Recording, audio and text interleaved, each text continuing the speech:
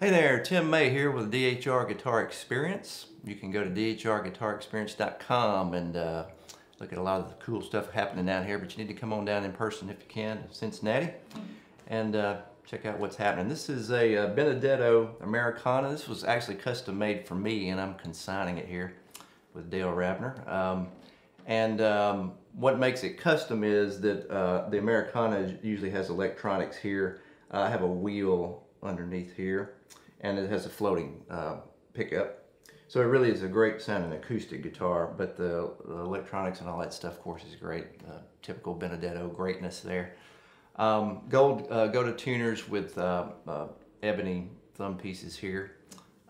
It's the 25-inch scale that Benedetto usually has. 1 3/4 nut, bound fingerboard, bound F holes, and you got maple back and sides.